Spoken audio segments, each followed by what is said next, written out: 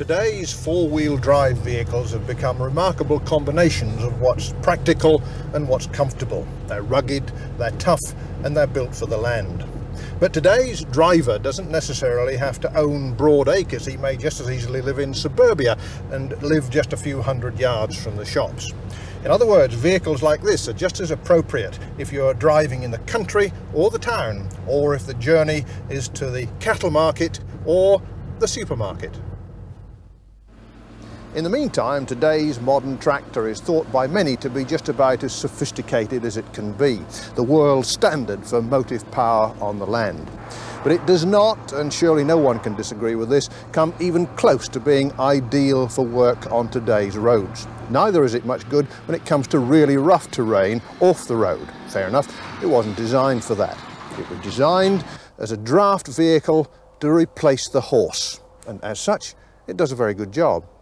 But what if the best of both types of work could be combined into one machine? A machine that was not only good for ploughing, drilling, spraying, row crop work and so on, but also, when necessary, was good on the road and on rough terrain. Well, this is that machine, and the people who come up with it are JCB. It's their high mobility vehicle, the JCB Fastrac. Quite simply, it combines the best of both worlds.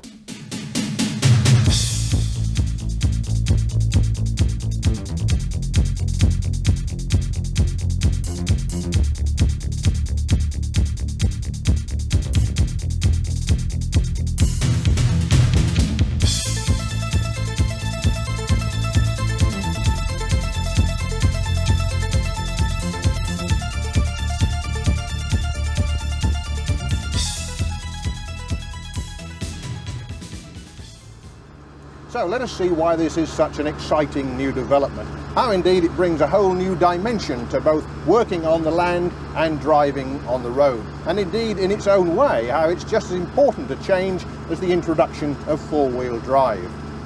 Tractor design has seldom strayed very far from the conventional wisdom of land first and roads second.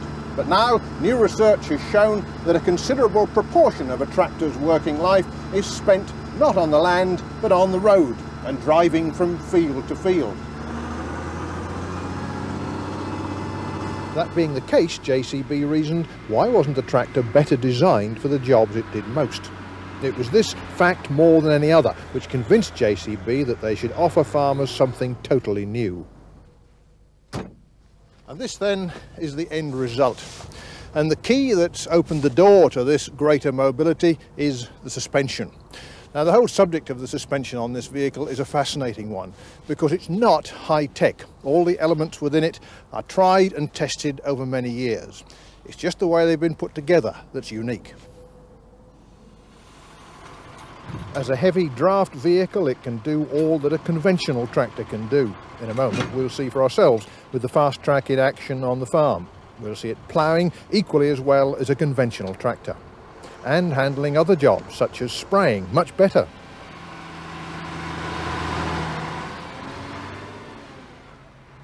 But as a high comfort on-road 4x4, it'll do what most tractors can't do. It'll tow 14 tons legally at 40 miles an hour. Why? Because a user panel of farmers told JCB that it ought to be able to do that. How? Because of the design of the suspension.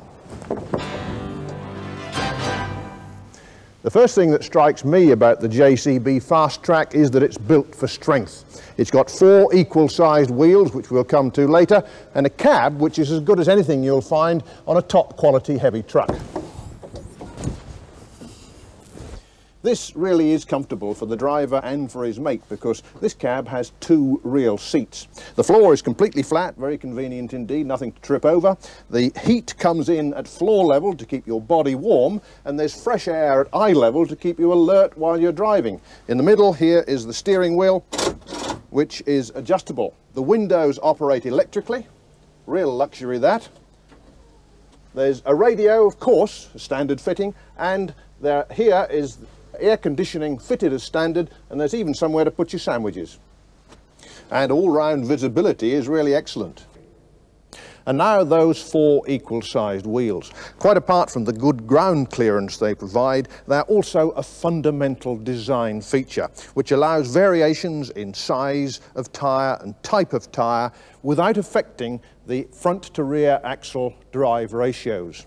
It's possible, of course, to choose whatever tyre is appropriate to the job in hand. This particular tyre is a fast road tyre, but it's just as good on surface cultivations. The other basic choices are high traction type fitted to wheel rims suitable for really heavy going, ploughing or subsoiling. Narrow tread row crop type for spraying or other work in fields with standing crops. And finally dual wheels on the rear, lowering the ground bearing pressure and therefore giving less soil compaction, and also providing increased traction for working on top. Look underneath and there's plenty of strength in evidence. Feel this chassis and it's just like a very strong, tough truck. And there are 2 other direct comparisons too. The steering, which is direct with just enough power assist to give the driver the feel of ground conditions, and the braking system. This is air over hydraulic to EEC truck specification with massive single discs on all wheels.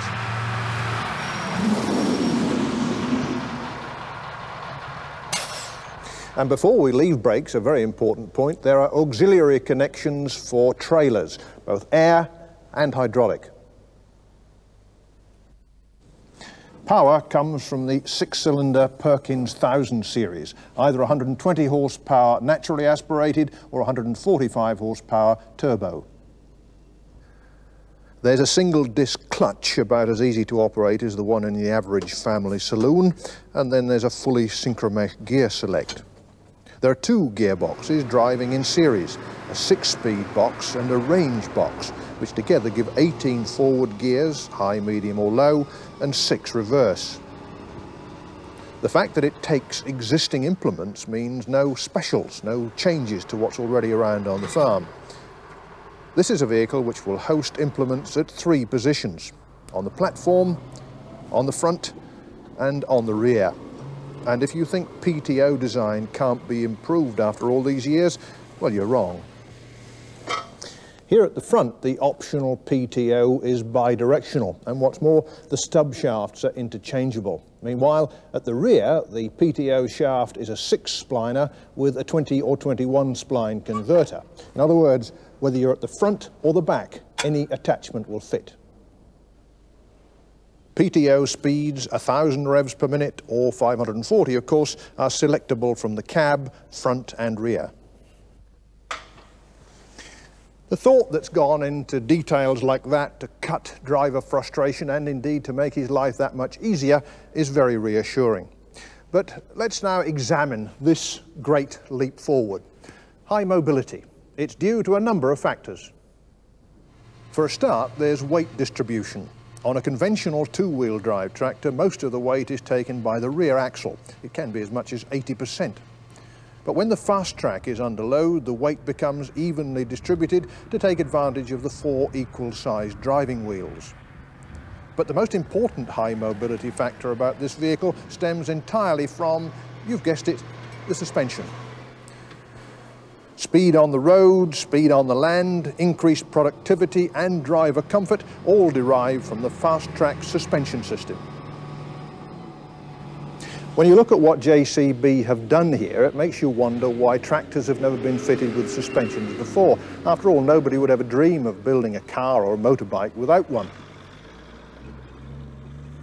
Indeed, there is medical evidence to show that in certain cases, under very rough conditions, some organs in the body can actually become detached, things like the liver and the kidneys. Don't mind the problems with a bad back. I've got one myself, and I can speak from personal experience of driving tractors without suspension. That's what caused mine. Of course, if we were more sensible, we would drive slower. But with the Fastrac, we can work faster and to a higher standard too. And the reason is due almost entirely to that suspension, the very ingredient that's been largely denied to farmers in the past. But is a suspension set for rough ground also suitable for the open road? The answer is that on the Fastrac, various characteristics are combined. What we've got is a suspension system able to push the wheels down with as little change in load as possible at the point of contact with the ground. In other words, a way to achieve maximum ground contact and minimum load variation at ground level. JCB wanted to make good handling a high priority, the reason therefore for an understeer design. And the roll characteristic? Well, that's minimal, controlled with the help of a torsion-type stabiliser bar. Put all that lot together and you have quite a combination. Enough, I should think, to please people like me who've either had to suffer a poor suspension or perhaps none at all. The front implement linkage is an option and it's very robust, able to take up to 3 tons at the ball end. The 3-point linkage is connected directly to the axle casing. It's not connected in any way whatsoever to the chassis. That means that this 3-point linkage is entirely independent of the suspension. So on jobs such as ploughing, when implement position is critical, the position is correctly set both by the axle height and the electronic draft control. Now for the rear suspension. It contributes greatly to that safe, high-speed road travel that we've seen. This rear primary suspension comes from nitrogen-charged gas springs. They work in conjunction with these hydraulic cylinders. So on the back end, JCB have come up with a hydro-pneumatic system. And the whole 2-axle suspension ensures driver comfort as well as driver control at high speeds. So what else is special about this very remarkable vehicle? Well, it's this. It's the distance between the chassis and the axle, because the ride height remains constant. Look at this example. There is a short time delay built into the system so that the axle can ride over bumps, but after a matter of a few seconds, the ride height control takes over. On this vehicle, as you'd expect, putting a weight on the back pulls the chassis down under the loading. But if we do a similar test on the rear deck of the Fastrac, the ride height control maintains the distance coming into effect after the delay. There's the option of a platform behind the cab, which, like those on utility vehicles, can be put to many uses. The difference here is that this one will carry 2.5 tons.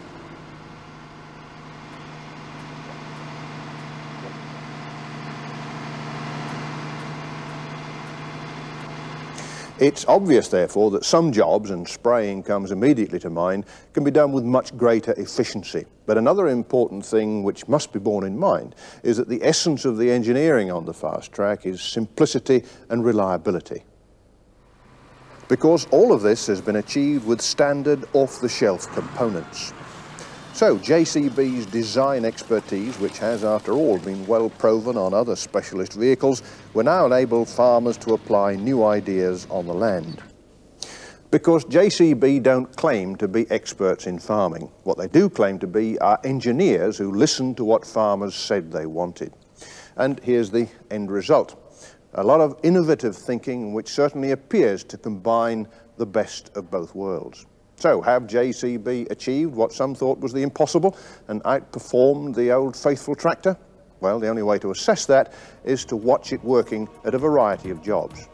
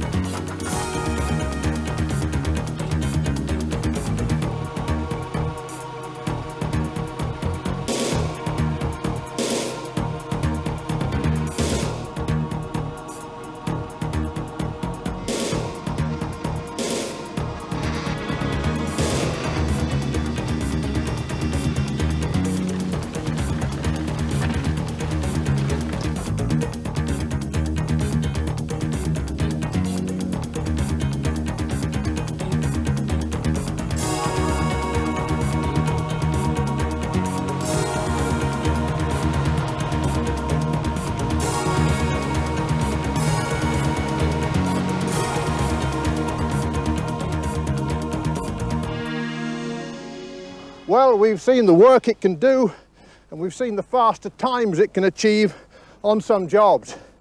But now, if I can get there, that is, I want to find out what the Fastrac can achieve under conditions like this. So here we go, the opportunity I've been waiting for to really give the Fastrac some stick.